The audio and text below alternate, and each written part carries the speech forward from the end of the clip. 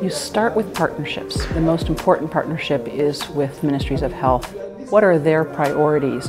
What are their needs in building their public health infrastructure or strengthening their public health infrastructure?